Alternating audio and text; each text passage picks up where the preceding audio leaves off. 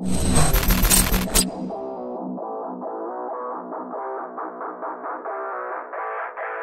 guys, so now with these pistol disarms, like, I'll give you a disclaimer up front, like, this is the last ditch effort. You know he's gonna fucking kill you.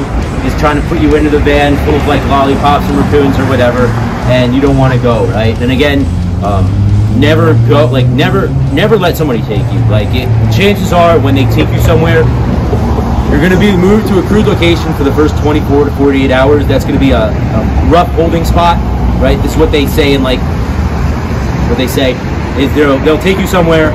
You'll have about 24 to 48 hours to be in a crude holding spot. That's your chance to escape. And then after that, they move you to a more permanent position. Good fucking luck escaping. You're better off trying to fight them off before you go anywhere, right? So, like, this is one of those situations you need to, like, do this, right? Now, he's going to be stupid enough to get close to me with the pistol. Nobody smart, tactically speaking, is going to ever do this, right? They're going to stand back, and Kyle, like, he's going to be like that, right? And I'm going to be like, fuck, like, all right, what do I do? In this case, I have to, like, wait. I have to wait. Now I have to comply.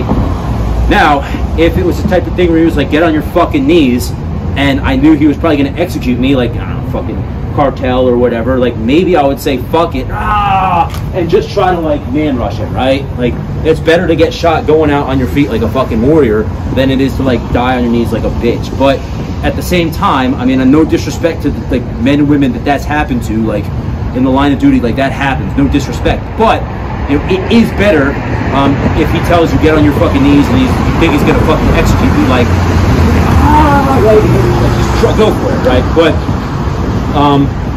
in this case, we're gonna assume we're close enough to grab it.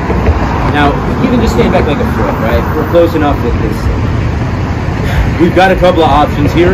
We can lead ourselves off this way and push out this way, right? Or we can blade ourselves off this way and push out this way. Now, for the sake of the video and so you guys can see, I'm going to push myself off this way.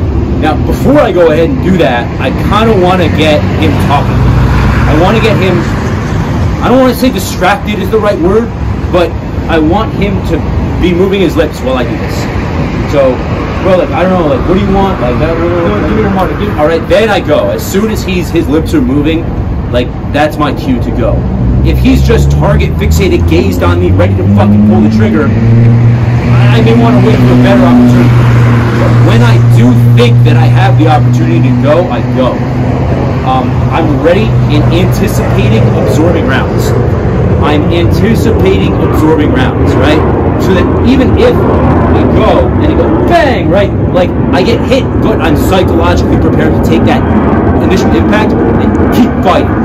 Because you can get fucking shot at close range and fight and live through it, right? So, come here, bro, like, I don't know, like, give me your mark. Boom, I go, right? Maybe even I get grazed, maybe I get hit right in the dead center of the shoulder, but I'm still able to fight. I'm going to come now with a 2-on-1. The Secret Service and other agencies teach a grab, twist, pull method.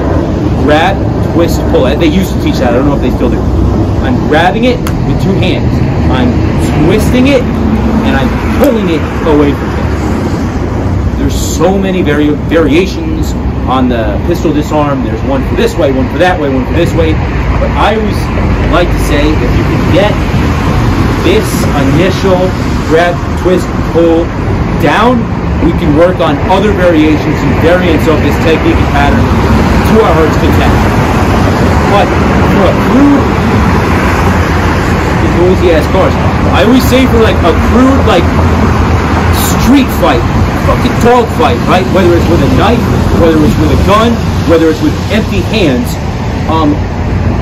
your wrestling skills will really aid you more than anything else. And if I can get a hold here and start wrestling it away from him, and then maybe I've got, you know, my duck unders and all of these things going, the better I am on my feet, with my footwork, with my wrestling skills, with my closing grappling skills, the better I'm going to fare with this. But it really boils down to just a fucking vicious dogfight at this point. It's a vicious dogfight for the gun. We grab, we twist, we pull. Hopefully we get it away, right?